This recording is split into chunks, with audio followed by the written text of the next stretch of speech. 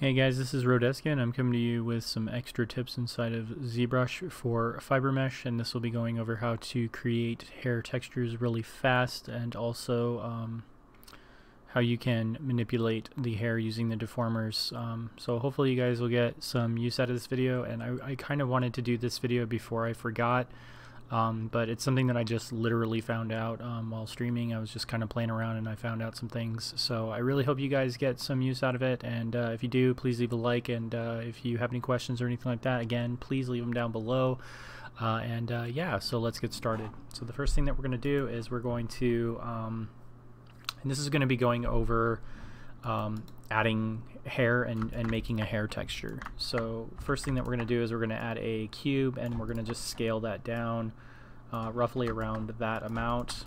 We're also going to get rid of the floor plane by clicking this button, or you can hit Shift P on your keyboard to get rid of that. And this is already nicely subdivided, so we have a little bit of resolution going on here with this. But what I'm going to do is I'm going to create a mask, and it doesn't have to be like a perfect circle, so I'm just going to create a mask, and this is where our fibers are going to grow from. And the next thing that we're going to do is we're going to go to our Fibermesh menu, and we're going to hit preview. Now, as you can see, with the back face masking on or off, we're getting hair on the other side. We don't want that, so what we're going to do is we're just going to clear the mask from the top side, just like that. So now we only have it on the bottom, and we're just going to hit preview again, and you can see that now we have our hair on the bottom. So we're going to go to our modifier tab, and the first thing we're going to do is we're going to make sure that the base is white and the tip is white, and this is specific for a reason, and we'll go over that in just a second. We're also going to change up the area to be a lot larger, and we're going to turn down the max fibers. This is not going to be any specific kind of hair, so you know, it doesn't really matter what you do with it, but we're going to turn up the length. Especially if you're making long hair, you can turn up the length. We can then turn up the segments to about 20 to get more resolution in our hair. And we're also going to turn down the coverage a little bit to make it thinner. And if you want to, you can also change the profile to about like 3 to get kind of like a more tube shape. Again, this doesn't matter in terms of, because you're not going to be using this to actually, you know, comb hair. So I'm just going to turn up the segments to about 10. If you have a slow computer, I don't recommend this, but I'm going to do that. And I'm also going to turn down the coverage a bit more so that we make thinner strands. We're also going to turn down the max fiber because we want to make it kind of like better looking. It's a little too thin, so we'll just turn that back up.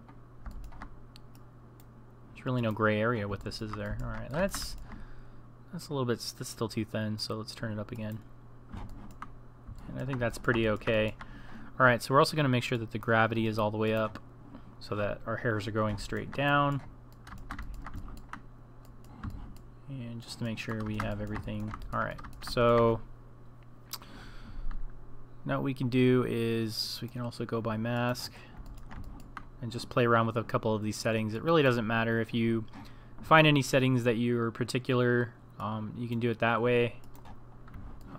But honestly, I'm just going to leave it at about 2 coverage, and you can change all of these and just, you know, play around with those.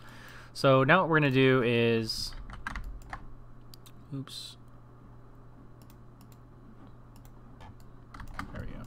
Just make sure everything is back the way it was. I accidentally clicked on something and I don't know what I clicked on, so yeah. We're going to hit accept. And that's going to bring us into fast preview mode. So there's 2 things that you can do inside of fast preview mode. Let's also go back up and make sure that we turn off our cube so that it's not getting in the way. And this is going to be our hair texture. So one of the things that you could do is you could start right away and you can use this. And the cool thing about this is that you can also change dynamically the preview settings. So you can sit there and you can be like, well, we don't want it to be that many, right? So you can change it to about that low, and you can use this for, you know, creating the thinner hair that overlays. But first what we're going to do is we're going to change that all the way to 100, and we're going to turn this into a flat shaded color, just like this. And this is going to be our alpha masking. So there's a couple of things that you can do with this, especially if you're like making curly hair or if you're making wavy hair or whatever. You can use the deformers. So if we go in here and we actually use our gizmo, we can go into our bend curve and we can change that in any direction that we want. And then we can sit here and we can kind of get some waves going in here. And maybe if we want some tapering, we can also do some tapering as well. We can change that lower. Right? Maybe we also want to reuse it from this angle, so I'm just gonna taper it low right here.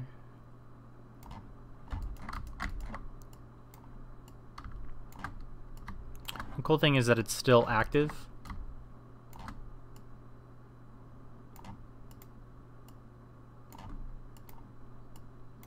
And let's say we want that, but let's say we want some sort of new unique shape. So we're gonna hit accept, and you can see that our preview, our visuals are still active, right? So it's really awesome. And we can also use the deformer hard, and we can go in here and change the shape of this as well, and it's still active. So however you wanna make the shape, we can go in here and we can do this, and we can grab these. Drag them up, and this actually works better with the deformer soft. So if you go in here and you change the deformer soft, something like that, and then you were to grab these, and then you can change it, and you can see that it's making a nice little fall off. So you can sit there and you can change this. This is also good if you're doing this for characters as well. So if you're actually grooming this hair, you can use the deformers to groom this, and you can see that everything is still active. So we're not going to do anything like that. We want to actually make hair textures. So what we're going to do is we're going to drop this down to about, let's say right about here, and let's see if that's actually good. And then we can turn off our fast preview. Fast preview is going to allow us to get thicker hair, and then what we can do is we can just kind of drag that over to the side, go up to our document, go into our little thing right here, box right here that says back, and we can change that to a black color, which will be the first default option that you have available in your palette or your colors right down here. So you shouldn't have a problem with that. And then what you can do is you can either keep the document this size, or you can go up to your document, go to turn off project, or constrain proportions, and change this to like 4096. 4096 by 4096. Hit resize. That's going to resize the document, and it's going to make it larger, and you have to zoom out in order to see it. So wherever this box, this black box is where you should be dragging your hair. So you want to re-drag that out, hit Control N to get rid of the old one. And now what we're going to do is we're just going to place that one in there. So as you can see, now we have this. We can hit Shift S, and we can go in here, change it to the side, Shift S,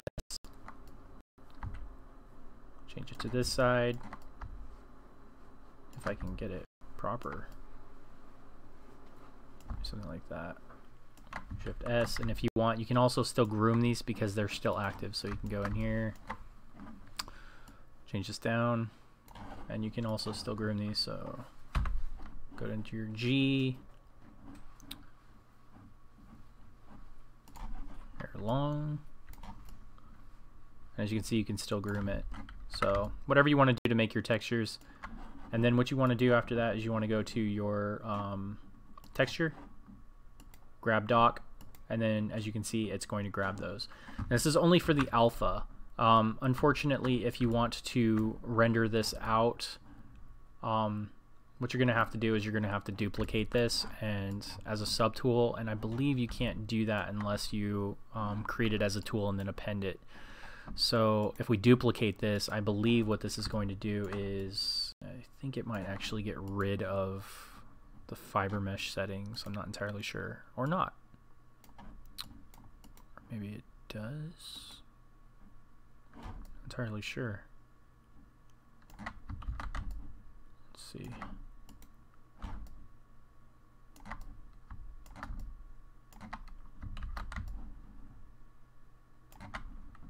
Hold on, let's see something.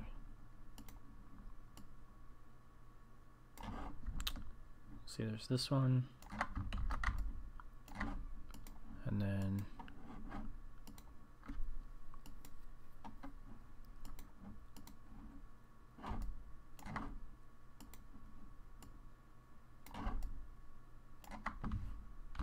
that's interesting.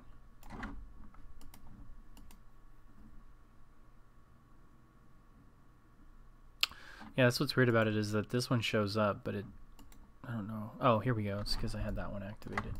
All right. So yeah, I guess you can duplicate these. Let's see, Fibermesh. So yeah, we can duplicate these and we can get different different fiber meshes. So here's this one, and we can duplicate it again, get a different one. Shift Control D to duplicate that. Get a different one and put it over here.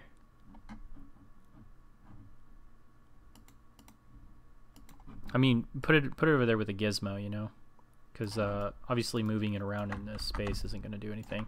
But once you do that, you can actually go in and change it to a normal map.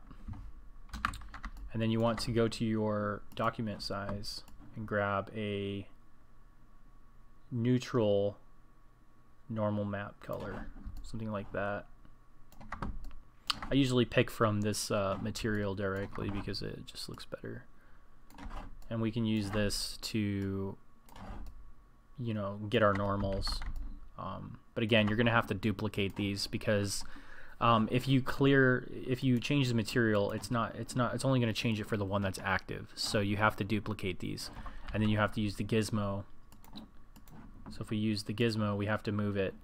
And once we do that, we have to Control Shift D, and then we have to move it, Control Shift D, and then we have to move it and change the settings and comb it. So that's essentially what you have to do in order to get your textures. So that's for the normal map and the mask. So yeah, you can also change in your settings if you're doing like a flat color. If you're doing a flat color, then if you want to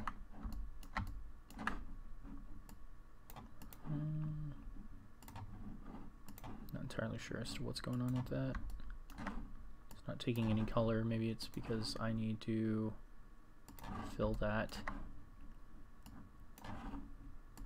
There we go.